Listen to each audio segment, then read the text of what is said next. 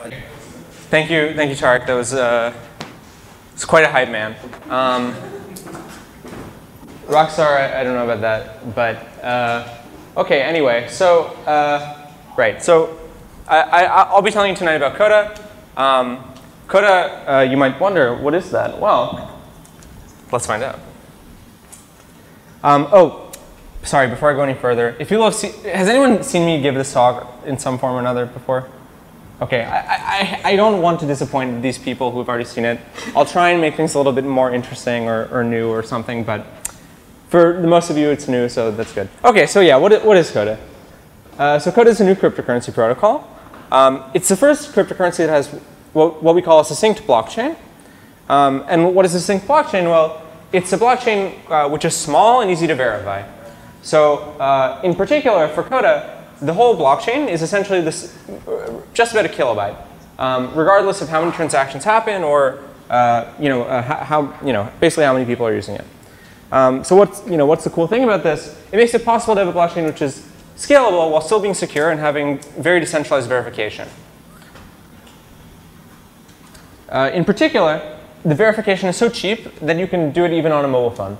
You download this little proof, it's a kilobyte, and you check it in about 10 milliseconds-ish.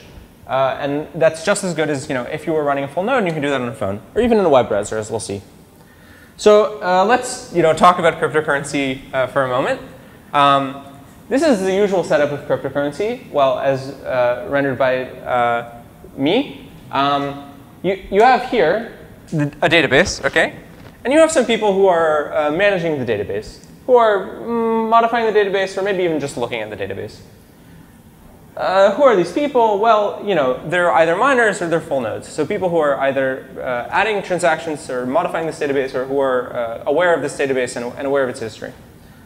And then on the other hand, you have people who are end users who are typically themselves not full nodes or not miners.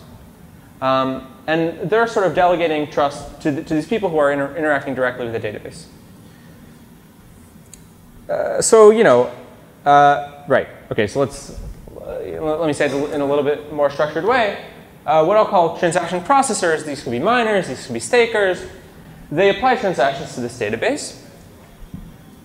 Full nodes are watching. That's like this. Say this person over here is a full node. Okay. They're not so greedy, not so evil. They're maybe just a person. They're just kind of watching what's going on, and they can really see if the processors are doing the right thing. But at the end of the day, you have these end users, the majority of which just delegate trust to either the processors or the full nodes, while they themselves do no checking. So this isn't a great state of affairs because, as you can see, the processors are they're usually either greedy or maybe even evil. So it raises the question: what's the deal? Why can't everyone be a full node? Well, probably most of you know, but let's see why. So how does it usually go for a full node? Okay, well, on day one, it's a genesis block. You're happy. It's a very small blockchain. You check the whole thing. It's very good. But what happens is you wait a second, and the blockchain grows, right? It's a chain of blocks. Okay, what did you expect?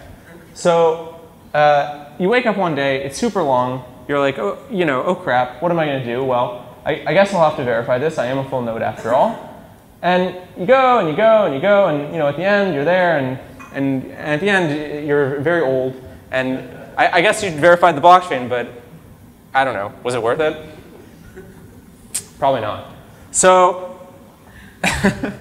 that's why most people are not full nodes, right? The resource requirements are very large. And they only get worse over time. So, as anyone who's tried to run a full node on a computer can attest, it's such a pain in the butt to run on your computer, and it's completely out of reach for running on a mobile phone. And so what do? You delegate trust to third parties. So either a full node, that's like in the case of like an online wallet, Coinbase, something like that, or maybe to miners in the case of lifelines. So how do we get around this? Well, what we need is some way to be convinced of the current state without seeing the history of that state. Okay, does it make sense? Yeah, right? Makes sense? Who thinks it makes sense? OK. Great. Right. So the root of this problem is just how the verification mechanism works in a typical cryptocurrency. How does it work? Who knows how it works? Probably most people here. Yeah? Huh? You look at the history, right? So you want to know, someone sends you some money, you want to know, does this person have this money? What do? You look at the history, right? It's like every time someone tried to send you a dollar, you had to check the entire history of that dollar. So, someone tries to pay you, you say, oh yes, well, they got it from their job as a cashier, and well, yeah, the customer got it, I don't know, from returning something at the store, and well, that person got it, from their boss, and they got it from, I don't know, I'm not sure who this is. Huh? Who is it? Was it? Okay, I'm not sure. They got it from some, I don't know, somehow, and that person got it because they are the manager of a fast food store, and so on and so on. You don't want to know that. That makes no sense. It really doesn't. I mean, when you tell, I don't know if anyone else has had this experience of explaining to someone how cryptocurrency works, and they say like, that makes no sense. And really, it makes no sense. Why should you have to see the entire history? Well, OK, so let's think about a solution. Well, what we would like is some way of certifying that someone else had already checked this state for us. OK, like some kind of certificate. But you could think of it as an analogy. Maybe you wanted to invest in a business, but you don't want to look through their whole financial history yourself. What do? Maybe you get an auditor to do it for you and produce some kind of audited financial statement. And this is a much easier thing to check than checking their finances yourself. OK, this isn't really a perfect analogy because what's wrong with this? Well, this is sort of like delegating trust really to someone else and having them check it for you. So we don't want to do that. But it turns out there's this amazing thing which is called a zk-SNARK, and this is a kind of unforgeable certificate. So it's a certificate that requires no real delegation of trust. As I said, it's an amazing cryptographic primitive. And what they are is basically a certificate to prove that you ran some computation correctly. OK? So the cool thing about them, there are three cool things. One is that they're tiny. OK, so they're actually less than a kilobyte. They're very easy to check. As I said, just a few milliseconds. And they're very versatile. So you can use them to certify any computation that you like. Totally, they're a universal technique. And please note, SNARKs are tiny and easy to check, regardless of how complicated the computation was. So to give you a sense of things, this could be a computation that took 1,000 years to perform. 1,000 years. And at the end, you could produce this certificate to be assured of the result of the computation, even though you haven't been around for 1,000 years, you have no idea what kind of hardware the computer was running on, et cetera, et cetera, et cetera. You would still have some confidence that the computation was run correctly. Now, maybe 1,000 years, maybe that's really a bit far-fetched because probably quantum computers, et cetera, et cetera, et cetera. So who knows? But this gives you a sense of what I'm talking about here. It's tiny and easy to check regardless of how long the computation takes. So how can this be used in Coda?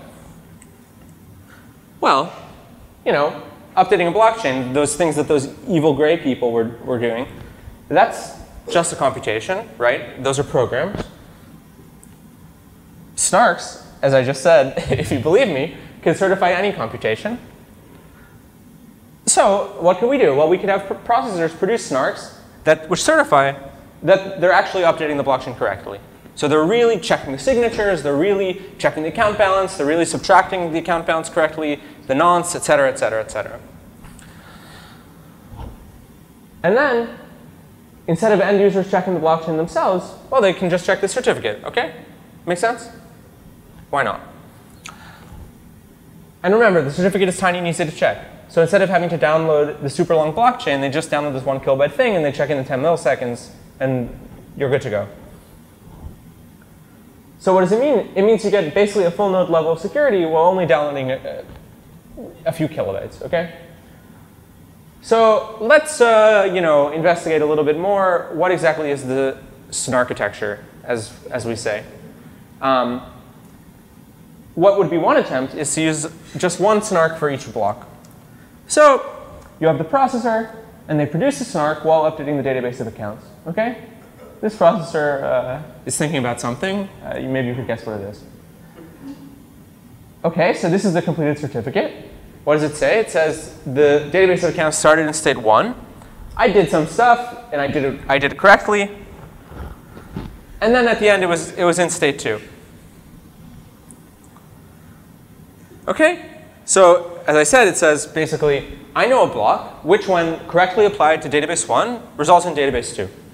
OK, so that's what this certificate says. It's a proof of that fact.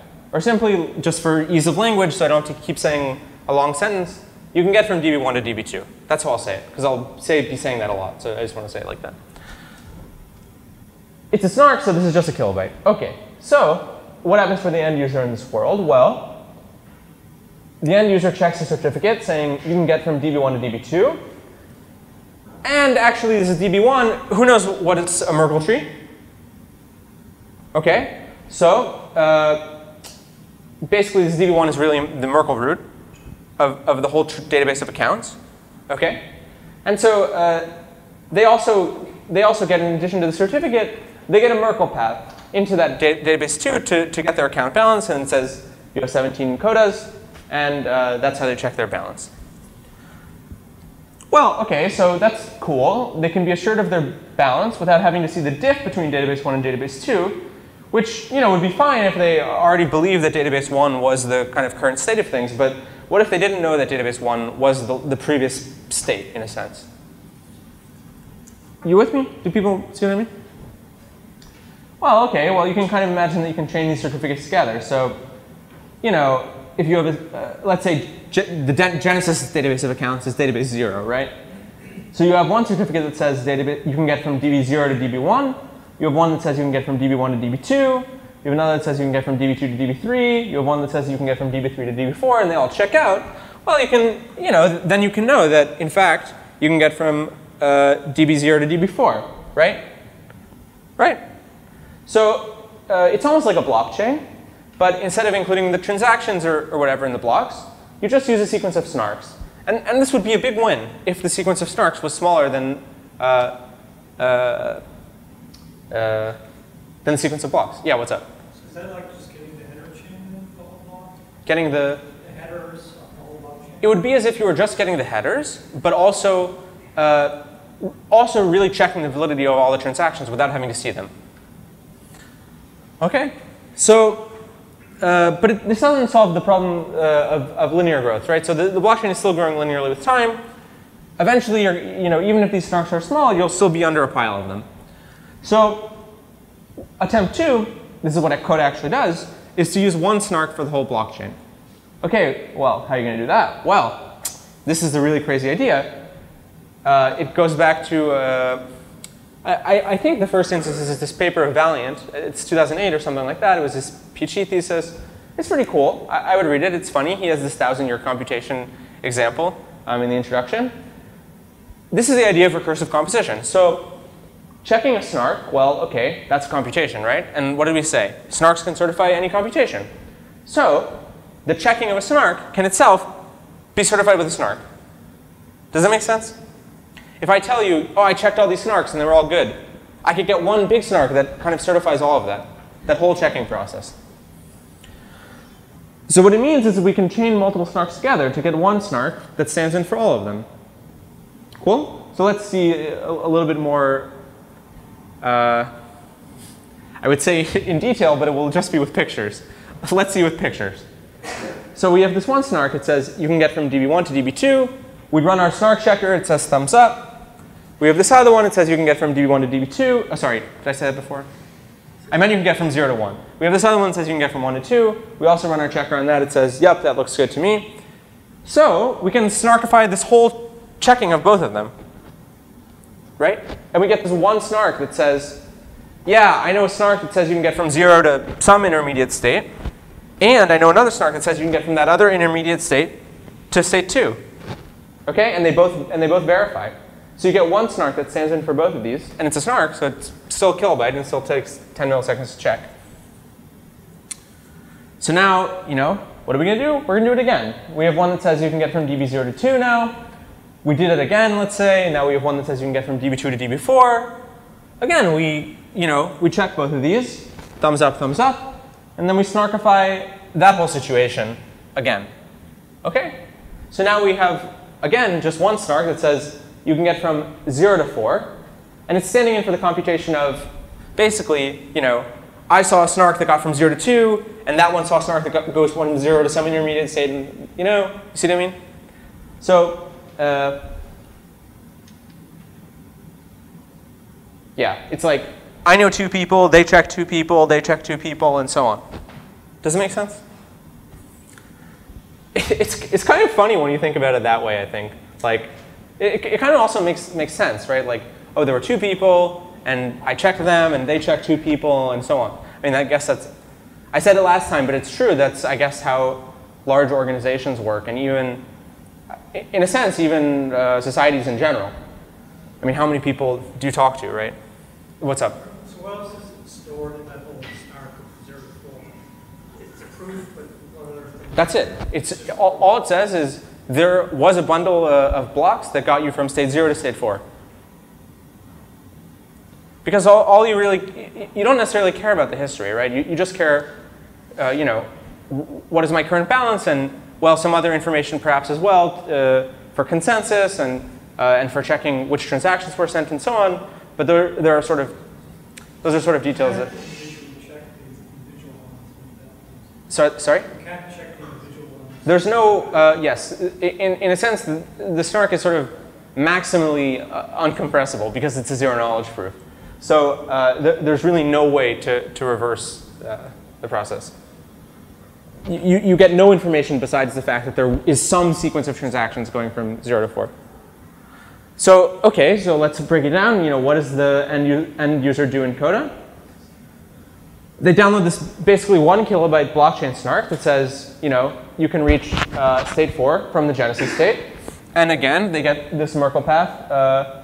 I said 20 kilobytes. I should have updated these slides. It's actually like 2 kilobytes. I don't know why I thought it was 20. It's not a big deal, obviously, but they get a 22-ish kilobyte Merkle path to get their account info. Oops. And yeah, that's it. They check the Merkle path. They check the snark. That's like checking the whole blockchain, and you're happy. And you go and you spend your 17 Codas. So. What's the upshot? As I kind of just mentioned, the Coda wallet, you can sync basically instantly to a full node level of security with just a very small amount of data. From a scalability standpoint, this is a huge win because often people talk about scalability, they talk about increasing throughput. But of course, this only makes verification more impossible. If you imagine thousands of transactions per second, it's like terabytes of data every week. Is that right? Yeah, terabytes of data every week that you need to verify if you actually want to check the blockchain. Most people can't keep up with that torrent of data, and this delegation problem, just grows. So, let me end by chatting a bit about what our progress has been as an organization, as a project.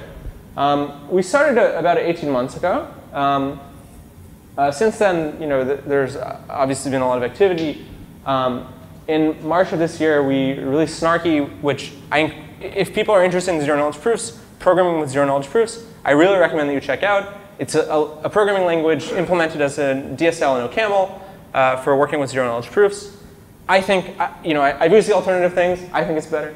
I also wrote it, but so if you want to work with zk-SNARKs, I think it's a really good way to do so. And if you really seriously want to do something, I actually encourage you to contact me, and I can even help you. Let's see, then in April we released our white paper. In June we grew our full-time engineering team to about seven people. Now I think we're 10 engineering and maybe 4 other roles. And September we released our first test network. October we open sourced all of our code, which brings me to what's going on now. We're shooting for quarter 1 of 2019 to have a feature-complete test network running. We'll be growing our development and product teams further, and there will be a bunch of ongoing efforts as we enter like the final testing period before our main network. So we'll have bug bounty programs, security audits. We're developing a wallet and other applications on top of Coda. There's a bunch of ways to get involved. As I mentioned, we do all of our development in the open on GitHub. It's fun. You can come comment on issues and talk about crypto and stuff. You can chat. We do also all our chat on the open in Discord. You can join the development chat if you're into obscure things that are happening in our code base and chatting about OCaml and stuff. And follow us on Twitter. So I know I probably raced through that. What's the time? Oh, yeah. Oh, yes. 1 second. So, oh yeah, I guess we're doing questions now. So, okay, cool. I guess I'm done. Do other people have questions? I just, before I answer your question, I want to get a sense of how many questions there are. Okay, I'm going to choose randomly. Will someone say a number? 5. Okay. Okay, it's a good enough number.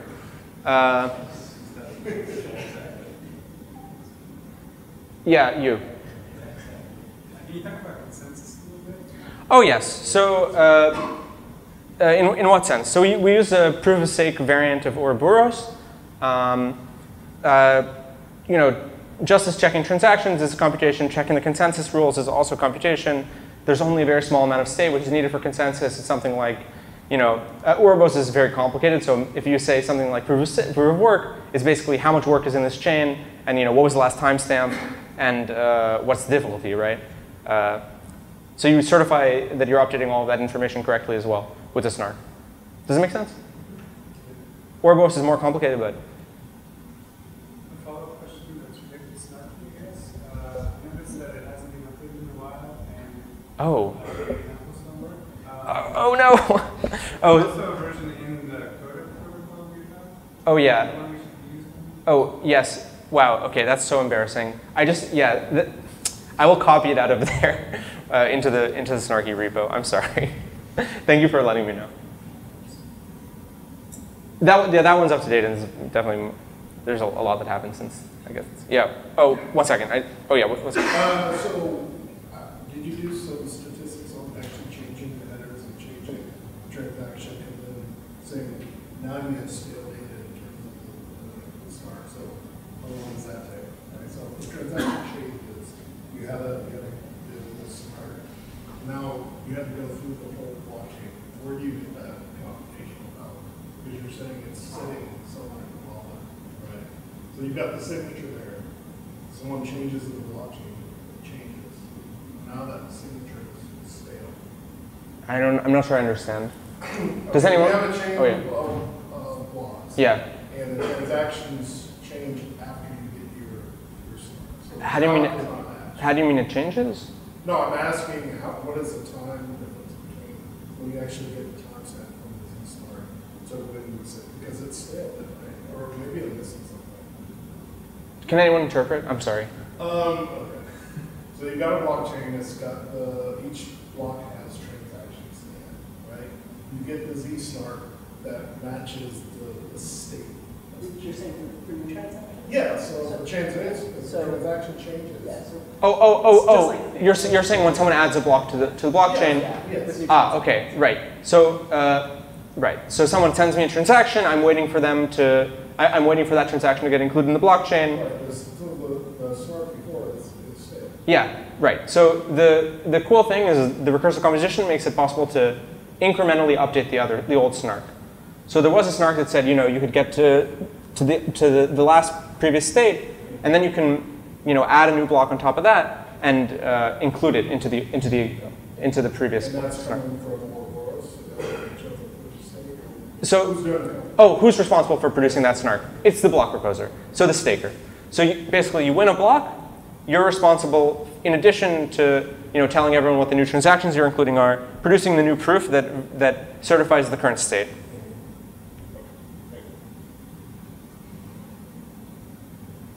Questions? Yeah. So you use snarks, it implies you have a trusted setup, right? Mm-hmm. Why should I trust you, and why is it possible to use snarks instead? I guess I would say Yeah, I wouldn't, maybe you shouldn't trust me. I mean, I think I'm a trustworthy person, but yes, I don't know you. So, you know, at this point, the Zcash team has done really an amazing job of making it possible to run a really scalable setup. With, you know, the sapling setup, they had, I think, 70 or so participants. At which point, I mean, I don't know.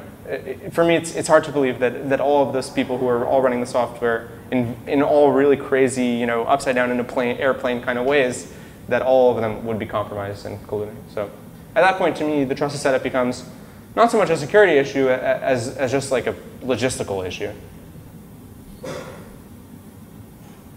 theoretically possible to use to generate like this scheme of SNARKs and SNARKs and using SNARKs instead? It might be possible. There are technical reasons for which recursive composition is particularly efficient for SNARKs. It would be a sort of a research problem.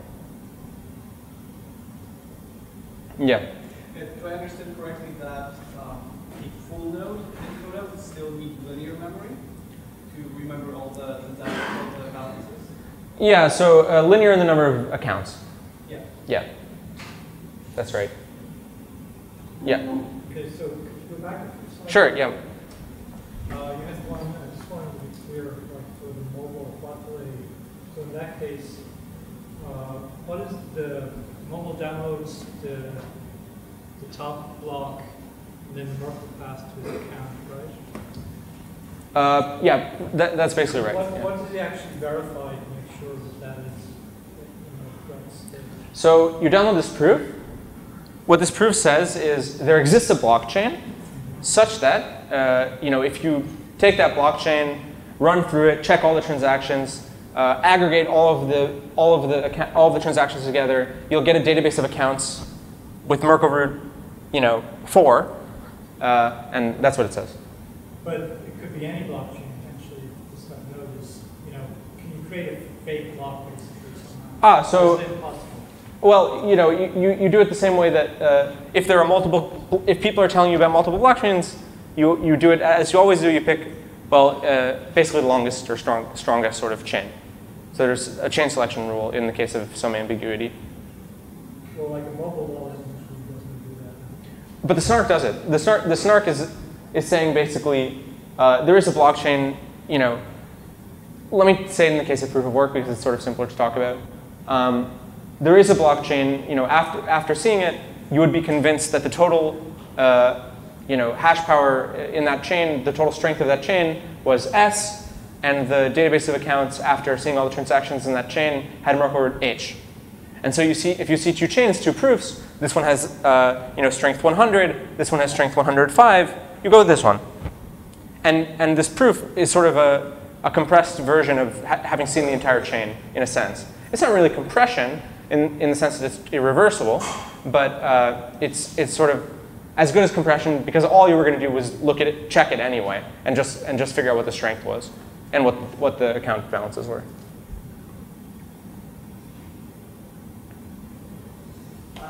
So I think you've almost answered it, but I'll let you answer this question.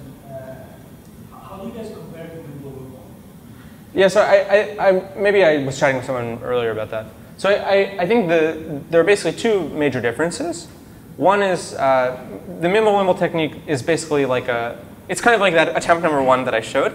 So it's like a linear reduction in the amount of, sorry, a constant factor reduction in the amount of space required. It still grows linearly with time. So that's one difference from Coda. Coda is, you know, just always 1 kilobyte. And the other difference is Mimble-Wimble is very particular to payments. So it's not a technique that you could generalize to more general kinds of computation, smart contracts, that sort of thing. Coda, you know, right now we've only implemented the payments version of the protocol, but we are planning on adding more general smart contract or computational functionality as we move forward.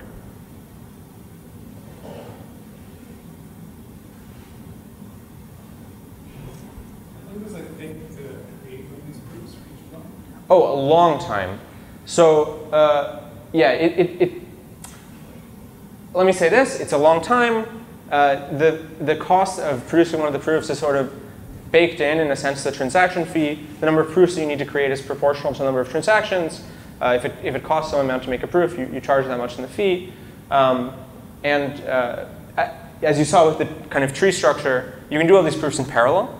So the total time for snarking 2 to the n transactions is logarithmic in n.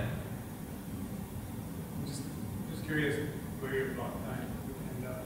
So yeah, so it's a bit funny. The exact way that it works, it's possible to have a short block time regardless of how long it takes to do one of these snarks. There's some kind of buffering sort of thing that you can do. It'll probably be around 30 seconds-ish. Hopefully. Maybe shorter. Well, yeah, you have to use these really special, really crappy curves to do the efficient recursive composition. But yeah. What's up? Okay, so if you spent that green amount there, does that get replaced like by no value or something? So yeah, so the way that it works is Coda is like account-based. So if you spend some money, like 6 Codas or whatever, then the next time your account would be modified and the Merkle root would be the Merkle root of the tree, but with your account being replaced by the account that had 11 instead of 17. What's up? Sorry if you've already gone over this, but is there a distinction between a full node and a non-full node? Do the full nodes store the UTXO? Yeah, we haven't, I think, worked out exactly what the nomenclature should be, because it's a little different from your usual setup. But I guess usually I think about the nodes who are keeping track of the entire state, and the nodes who are just looking at proofs. The nodes who are keeping track of the entire state, that's probably going to be, well, either someone who has some pressing reason to do so, maybe an exchange or something like that, or someone who's a block proposer, so like a staker. If you're just someone who's interested in looking at parts of the state, there's no need for you to keep the entire set of balances. Does it make sense? Yeah, I guess I was wondering how when you do go to verify your account, you have this Merkle path, but path into what? Like somebody has to store that. Yes. So the people who are proposing blocks are storing the entire state. Right. So when you go to check your account, I guess there's some hash of the whole thing, and then you can verify this path efficiently without having to get the whole UTXO set. Yep. Yeah. So you have this proof which says there is a block. It's actually account-based. It's not UTXO, but you could do it with UTXO too. Basically, you would say there is a. Let's talk about UTXO if you like. There is a blockchain, of such and such a length, such that if you had seen all the transactions in that chain, you would believe that the UTXO set has Merkle root H, and then you just get a Merkle path into H. Okay. You've been waiting a little longer, yeah. Can you comment a little bit on why your team chose proof of stake versus proof of work? Oh, sure, I'd love to. Look, global warming is the most, one of the scariest and most pressing problems of our time, and to throw more coal on the fire to me at this point would be morally reprehensible. I don't know. Actually, it turns out as a side effect that that's also true. So if you don't have Bitcoin's hash, it seems very likely that for coins which are not the biggest proof of work coin, proof of work is probably not a very secure option. You'll get killed by something with more hash power, unless you do some obscure hash function that's only good on CPU. But even then, I mean, there's another CPU coin that's better than you, and so.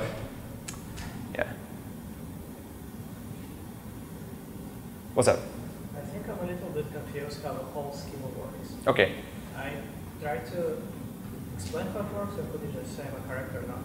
So where is the block proposers? So there's some like dedicated computers, whatever systems, which has enough memory and enough space to have copy of whole account set. Exactly. And when someone's and let's say there's a wallet, and also wallet has like this dedicated machine, and like I made a transaction, I sent like to you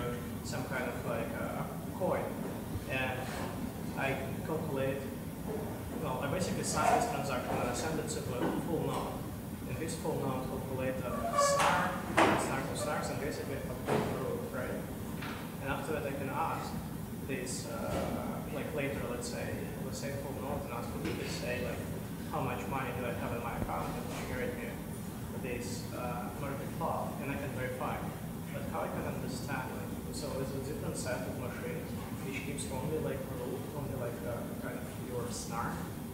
So is it only full nodes going to give me this like short snarks, which I don't trust, but is indeed the most recent snark, and I can verify that market plot belongs to it.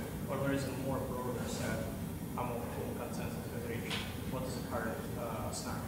How do we call this current snark? Like blockchain snark? Blockchain snark, yeah. So, what is it? Who decides what is the most recent version of blockchain snark? The stakers, so people who are full nodes slash like block proposers, really. Yeah. But full nodes and block proposers. Okay, so full nodes and block proposers really keep the whole transaction history, or like at least accounts. Accounts, yeah. So regardless.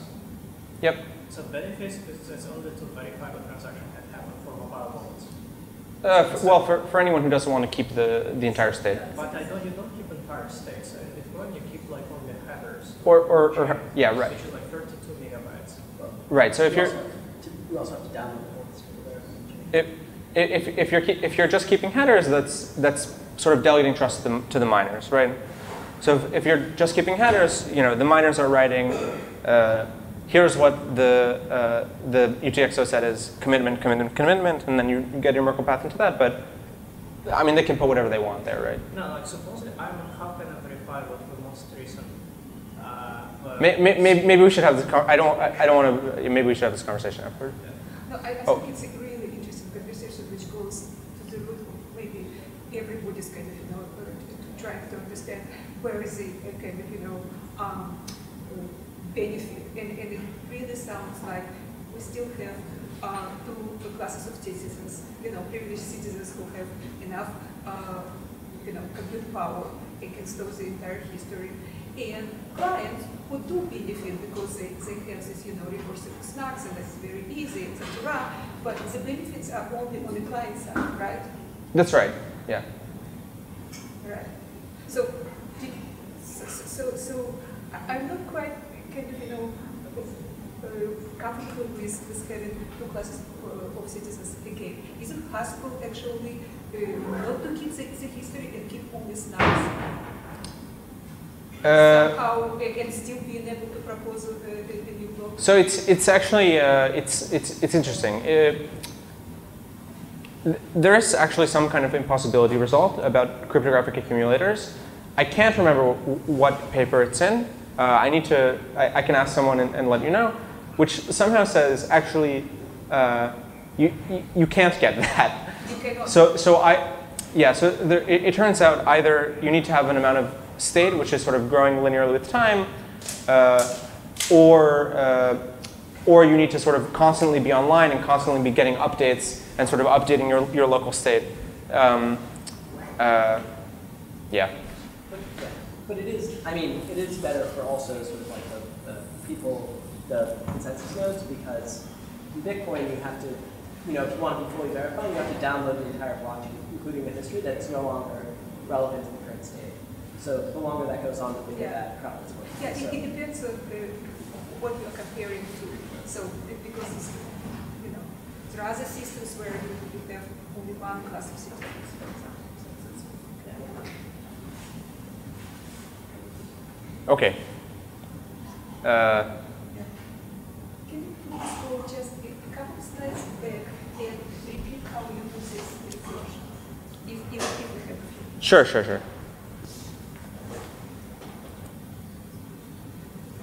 So maybe would this be, were you thinking here or in this case?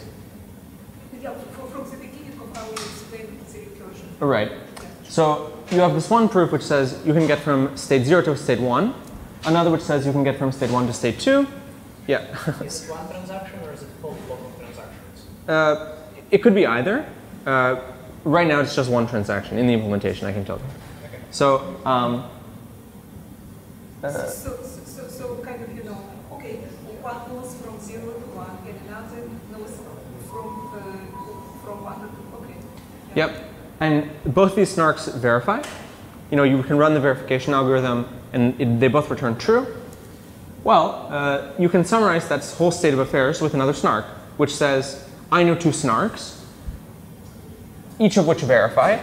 This one says you can get from 0 to some intermediate state, and this one says you can get from that same intermediate state to 2. Does it make sense? Should I say more? No. Oh, okay, okay. It means like every change of states will inevitably change of a blockchain snark.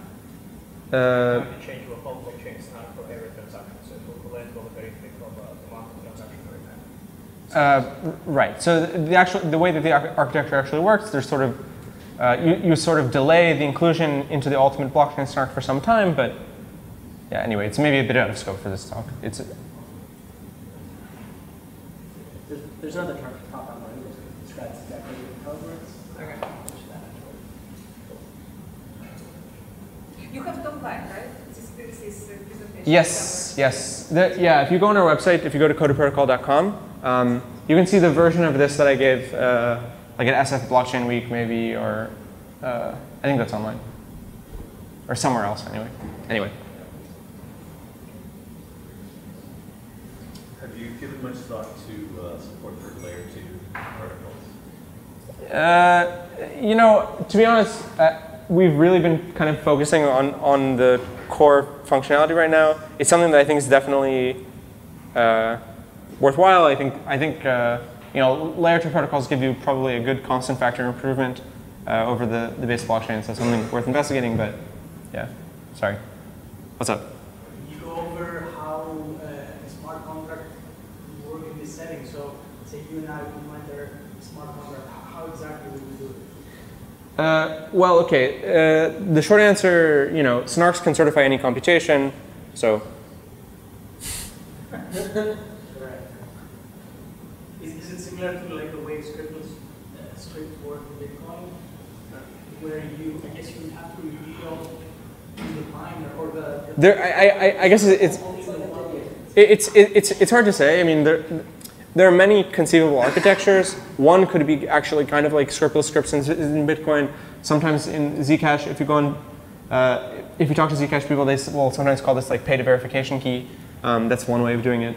There are other ways of doing it. There's like kind of virtual machine approach, which is SNARKs can certify any computation. In particular, they can certify the computation of some virtual machine, and you run that VM inside of a SNARK. It's the same thing.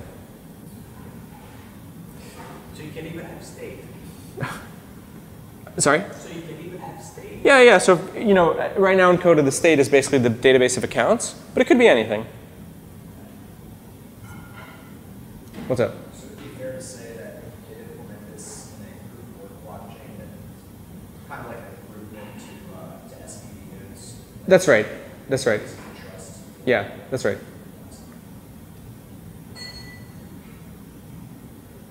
So would you consider merits of different consensus protocols instead of proof of stake? If you kind of new implementations, innovative implementations, fast, dry, reliable, from computing standpoint, would you consider kind of to do it kind of pluggable, consensus rather than relying on the current one which you kind of I mean, as I say, if the consensus protocol is based on the wasting of electricity, okay. Yeah, I mean, I guess, I don't think proof of stake is great. I think proof of stake is okay. It still kind of sucks, like, okay, the people with the most money win. I don't know how one feels about that. Certainly, to me, it's better than throwing more coal on the fire, as I said. If there was something better, I'd be very happy to think about using it. So would it fair to say that when you see reasonably good implementation, reasonably mature implementation of consensus protocol, you are ready to do switches proof of stake or something more advanced? Well, you know, it's hard to say. I mean, let's get to the mainnet first, and then maybe we can talk about it. Final question? Oh yeah, let's do that. Similarly to the smart contracts question, how feasible would anonymous achievable transactions be? That you could totally do. The most straightforward thing that I can think of would be to do like confidential transactions. I don't know, pick your favorite implementation, you know, G to the X or whatever, with range proofs. You could totally do that. I didn't think about Zcash or zero cash or whatever. But I think you could do that too, maybe. That's a little trickier because the state just grows forever, so it's kind of like, but you could still do it. Okay. All right. Thank you.